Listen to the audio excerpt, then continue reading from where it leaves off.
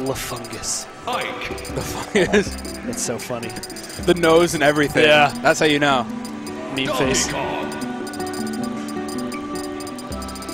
All right, Next up so we've got- Wilford Brimley versus Vorpal. And it sounds like I heard a Donkey Kong.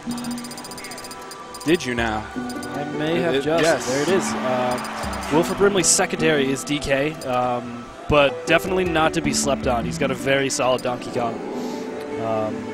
Vorpal opting for Ike. One of our many CSC members. 3, 2, 1, go! All right, so Pokemon Stadium, good stage. I don't. Yep, they're they're doing the hand warmers. Doing the hand warmers. They're doing the hand warmers. I was going to say, if it started off the way it did, that would have been amazing. Immaculate read from Wilford Brimley, just throw out a bear. Yeah. The knuckle heating is what's going on right now.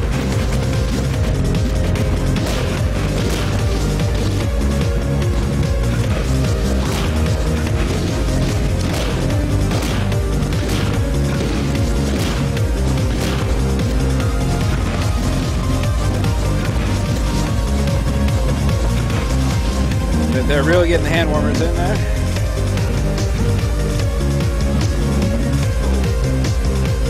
Brimley not sure if they're ready to start. Gonna do some dancing instead.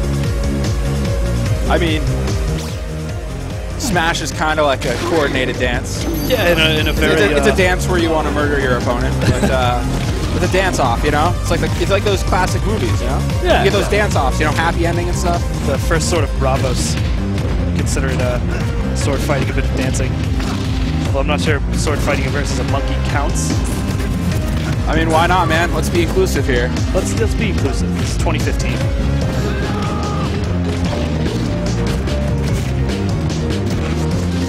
Was that a Nair or was that a... No, wait. That was a Nair from Brimley. Yeah, when he was up above the spinning. right. Yeah, that was a Nair to follow up his up throw. Okay, I thought so. Yeah, D-tilt intercepted Vorpal there.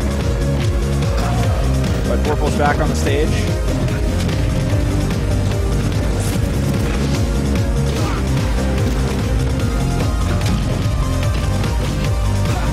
Brimley's been throwing out quite a few back airs. Yeah, back air is a huge part of Donkey Kong's kit. Wow, he's going to bring him all the way to the second platform with that up B.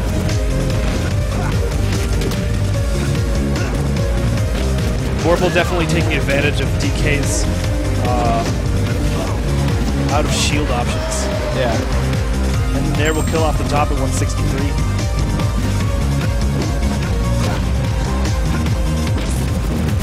Brimley's got to watch out too for Ike's forward air, because Ike's forward air covers such a big distance, and Donkey Kong's such a big target. Right. Yeah. So all the fatties have to worry out for it. Yeah.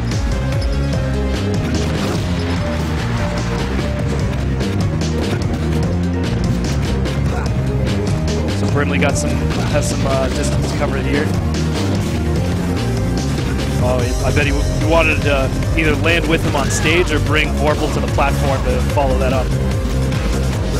That was a nice chain there.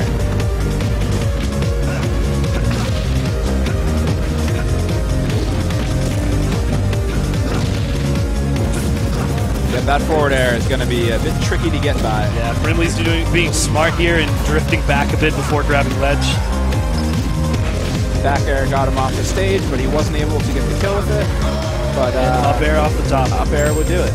Yeah, he's definitely going to want to try getting Vorpal off the sides more. Both of these kills have been both off the top at very high percents. And because of that, he's been taking some extra damage.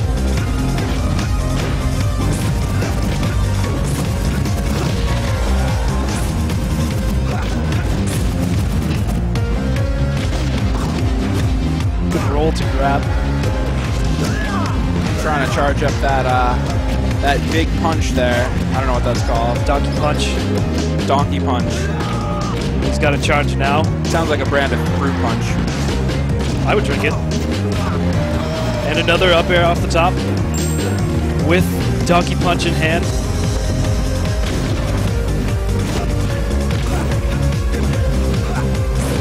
Ooh, went for glory. You have to appreciate the attempt. Oh yeah, definitely. That would have been pretty cool. Shame it didn't hit. He's still in a great spot here. Still chasing. Got Vorpal to 88% now.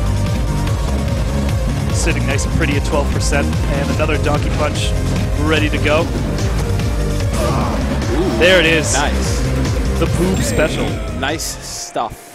Up throw to Donkey Punch. The aggressive punch. Oh yeah. Donkey Kong.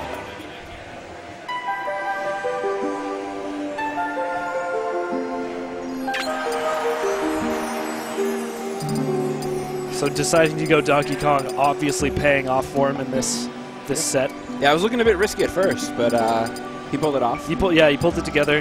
The last couple stocks look pretty convincing. Let's see where Vorpal takes him. All right. The run back. Okay. Okay. Respect the hustle. This is a great stage for Ike. He's got a lot of room to some platforms to work with, but not too many to help his opponent avoid him, really.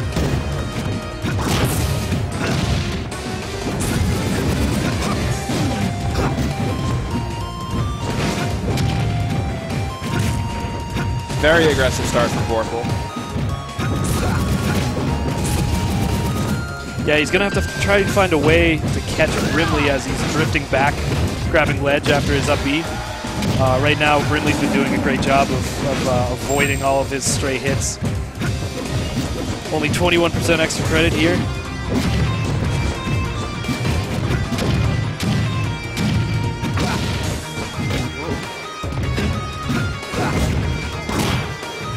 I don't know. I mean, he wants to get the edge guards, but like he's been. I mean, both of them have been doing a significant amount of damage to each other on stage. Oh right, they're to the point where they're just I mean, doesn't even need the edge guard. Just smacks him, and he's like, well, I guess I'll lose the stock now.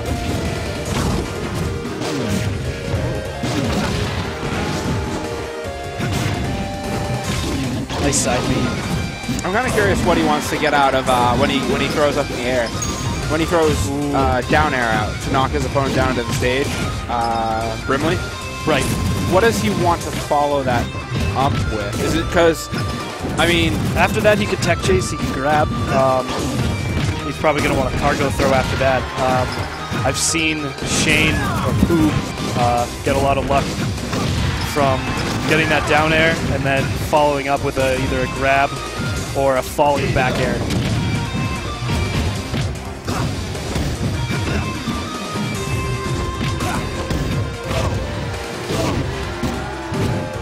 Just misses that fair.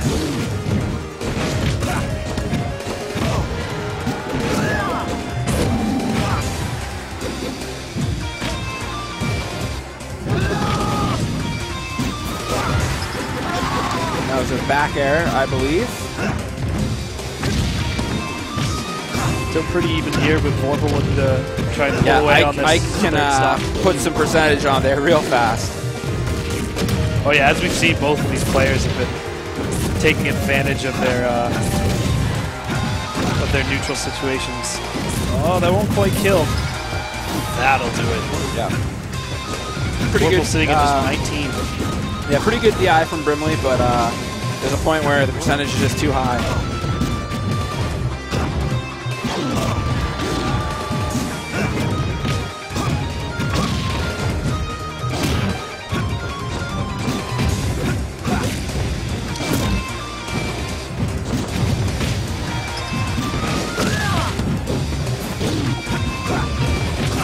Vorpal's got something to work with here, but he still's got to be careful because anything could happen.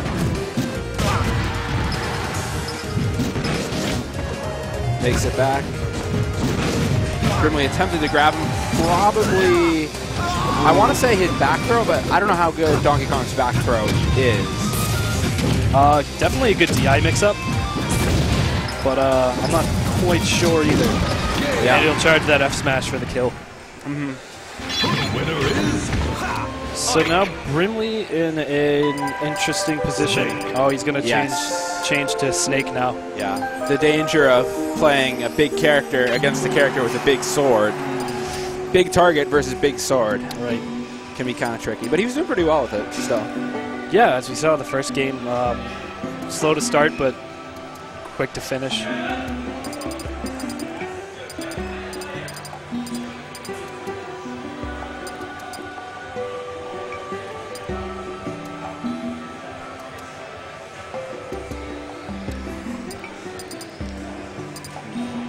So it's going to be Brimley's choice here.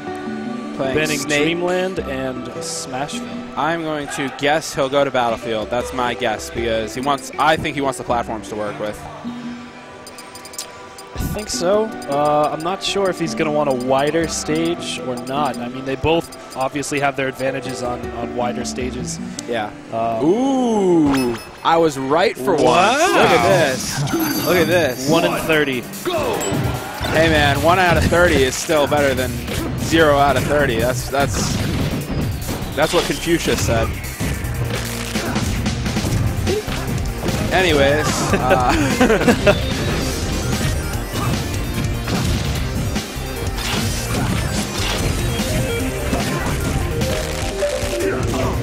so we have the Army Man versus the guy from the Renaissance Fair, and interesting matchup. Yeah, definitely a difference in technology here, but ooh, I don't know if he didn't see that or not, but just runs into Snake's down smash.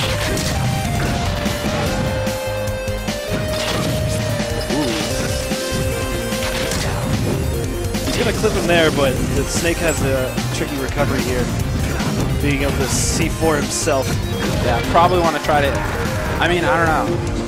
I was gonna say, like, usually it seems like the way to go about edge guarding Snake is to just try to back air him immediately, right? Like, he'll come down from above the stage, try to back air him to knock him away. But, like, I kind of wonder for Ike would be better to forward air just because it's so big, you know? Yeah, any way to really throw out a big wall is definitely, it's probably going to work the best.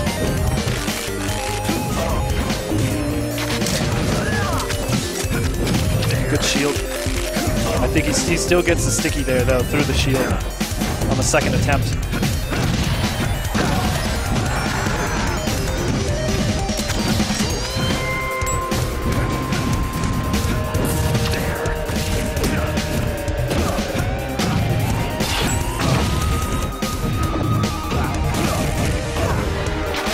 That was a bit dangerous.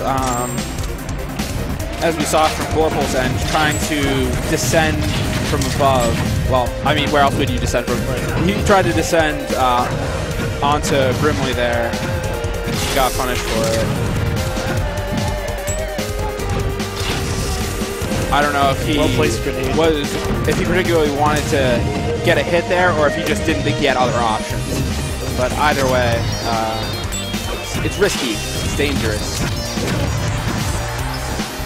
Brimley at 138. Ooh, that would have been cool, but he missed.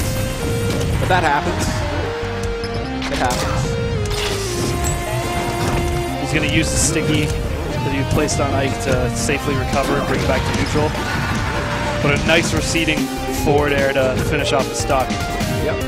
And Brimley's got some work to do now. Ooh, we got the sticky. We got the sticky. And that'll do it. Now he's going to have to set up his traps pretty quick. Tricky sticky.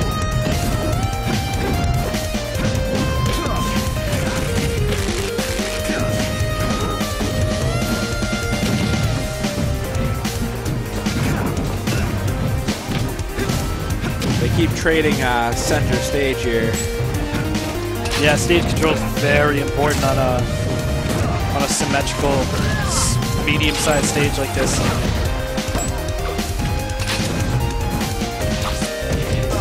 See, that's why I prefer pokey floats. Can he recover? Oh. Exploits Vorpal's recovery by sending him way off to the side there. His side B's not going to be able to make it. Yep.